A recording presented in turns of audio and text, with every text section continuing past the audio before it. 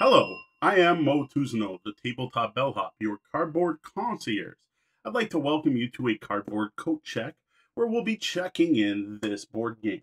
What we are doing today is we are going to unbox a few different games, but the first of them is going to be Eminent Domain Escalation from Tasty Minstrel Games. This is an expansion for the Eminent Domain deck building game, which is one of the most unique deck building games that has been out there.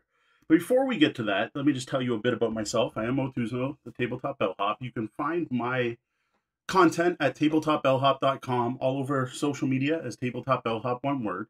The normal thing I do is answer your gaming and game night questions. Now, you can send those questions to questions@tabletopbellhop.com. Just think of us as a Dear Abby for gamers.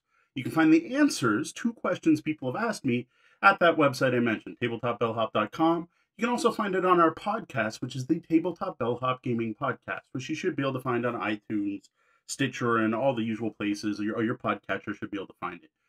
If not, there's a link to that on the website, which I've already mentioned 3 times, so I'm not going to say that URL again. Other than that, we do have a Patreon, so if you do dig this video, you can head to patreon.com/tabletopbellhop. If you're watching this on YouTube, it'd be awesome if you subscribed. If you're watching this live on Twitch, it'd be awesome if you hit that follow button. Speaking of Twitch, we do record that podcast I mentioned earlier once a week, Wednesday nights at 9 p.m. Eastern. So you could join us for that. So onto the box. We are going to open up Eminent Domain Escalation. So first, I am going to get the shrink wrap off so I stop blinding y'all with glare. I do apologize. I probably should do this ahead of time. Right up, I gotta say, really solid box for an expansion. This nice thick cardboard. So there you have the front of the box, you have the back, and I swear that's M. Bison from Street Fighter. I could be wrong. I'm not sure what he's doing in the Eminent Domain resort in the world. Welcome back, Emperor. Time for unchecked expansion is over. Warmongers raise their flags over weaker empires, while civilized planets take shelter behind peace treaties. Brace yourself for rising tensions in this next chapter of Eminent Domain Escalation. Eminent Domain Escalation puts the following new tools at the Emperor's disposal. New meaning for the ships in Eminent Domain, so it totally replaces what the ships did in the original. New technologies with alternate costs. New diverse technology tree. Exciting new planets, optional scenarios, and more roles, which brings the game to a 5-player game. I have heard really good things about this expansion. I'm actually looking forward to trying it out. So we are just going to slide the lid off. You're going to get to see this same time I do for the first time. I see ads on the end. Of course, we have a rule book and a bunch of glare. So we have the rule book on top. We'll get back to that in a minute. We have a TMG catalog. We've got 2 decks of cards here. We have, I'm going to guess, an overlay to go over the board to replace some of the stuff. This might even be a sticker. I'm not sure. And we have some punch boards, which are new planets. We have, put this right here. So these are new starting worlds, it looks like. They say start. We've got some more there that also say start. And then we have some improved summary rules, showing off some of the new rules for the improved fleet rules. And on the other side, the basic fleet rules. I'm not going to punch those out now. I'm going to throw those right back in the box. What I am going to jump over to is the instruction book, which is surprisingly thick for an expansion. We are looking at 19 pages, all in English, all the way to the back, but it does look like some of it's referenced. So we're going to open this up right to the front. I got to say already, white text on dark background, not a big fan TMG. I don't like that much. I'm getting old. It's a little hard to read. Font small but readable. Lots of art though, lots of graphics, so that's cool. Lots of examples.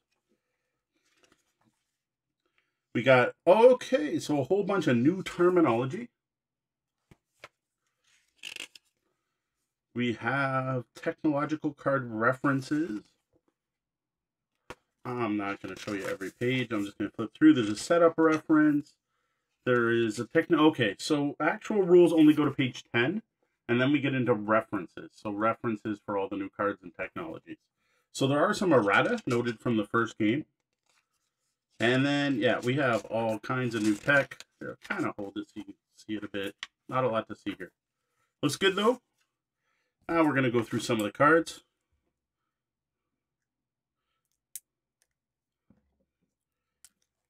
I don't see a cigarette package style opening here.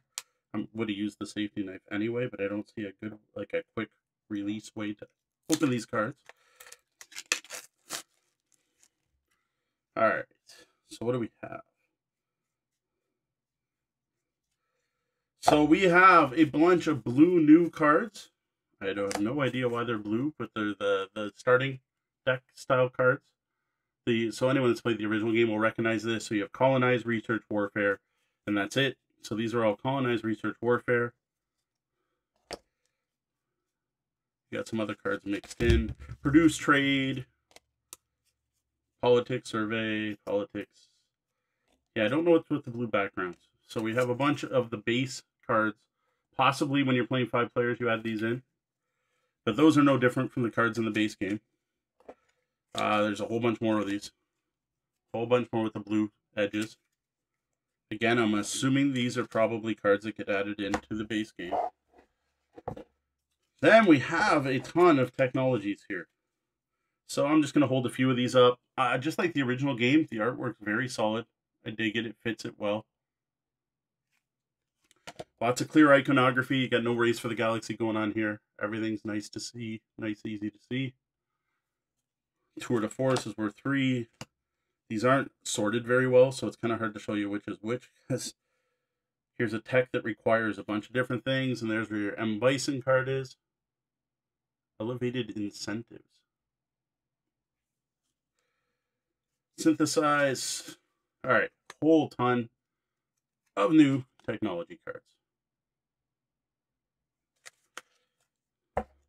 Then we have another set of cards here. These look like some differences, something different. What do we got?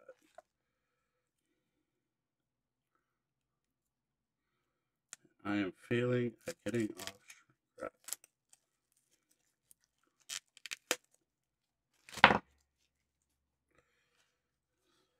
Oh, everything's mixed. See, we got to mix the cards. So I'm going to have to sort through these quickly, see what we got. So we do have new worlds. We have scenarios. Then we have permanent text, so more text. Text, scenarios. I realize it has to do with how they print them, but yeah, this is all mixed in. Cards, text, and scenarios. And then a politics card right in the middle. Scenarios, more worlds, tech, world, tech. Bunch more scenarios, world, scenario, world, tech, scenario. Another politics card.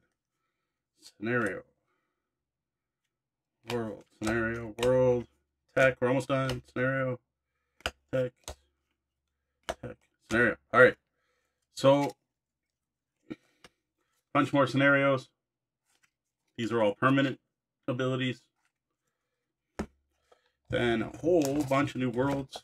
Not a ton, but like not as many as that come in the base game, but a significant stack of new worlds. These aren't going to look like much, so I'm not going to show off a lot of these. Again, I dig the artwork. It works for the game. I think I saw a tech card in there. Oh, yeah, I did a terrible job at sorting these. So there's obviously some new abilities, like this one at the top here. Okay, there we go, less glare. Come on, focus, camera. Another world. Again, they all look pretty basic.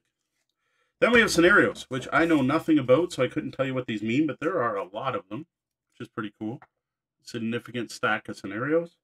Here's one called Arms Dealer, and it looks like the starting roll cards are going to change for each player, which is pretty cool because this is a deck builder, so the cards you start with is going to really change things up. It also changes starting technologies and starting planets. So this one's called Artificial Intelligence. This has me excited. Streamlined. So a streamlined game. That's cool. I dig this. I like the idea of this, of the scenario. So that's it. That's what's in this thin, very, very solid box, which is kind of a shame because I'm pretty sure these cards are just going to fit in the original box, and I'll probably throw this out. Right now, everything's not going to fit back nice because I unboxed cards. So it's going to be a bit of a mess when I open it up later, but that's fine. So we're going to try to get these to fit back in. I got to sort these cards anyway. So everything fits back into the box. So there we go. That was my unboxing of Eminent Domain Escalation, which from what I hear really improves the original game. It makes military more viable option. There's obviously some new fleet ideas in here, some new scenario cards. Card quality is as good as the original. Tasty Minstrel makes good looking games. The art's fantastic, ties in well with the original game. I have nothing to fear with this, no complaints. Looks good, looks solid. There's a lot of stuff in here actually with the punch cards, a lot of cards. That's 3 different decks of cards in here. Not disappointed at all. So that is Eminent Domain Escalation from Tasty Minstrel Games. So again, I am Mo Tuzano, the Tabletop Bellhop, your cardboard concierge, answering your gaming and game night questions and striving to make everyone's gaming experience better. Again, if you have a question for me, send it to questions@tabletopbellhop.com. Look for me on social media as Tabletop Bellhop, one word. Make sure you hit the subscribe button before you take off. If you're on Twitch, make sure you hit the follow button. And check out our Patreon at patreon.com/tabletopbellhop. For Tabletop Bellhop, this has been a cardboard coat check where we unboxed Eminent Domain Escalation. Good night and game on.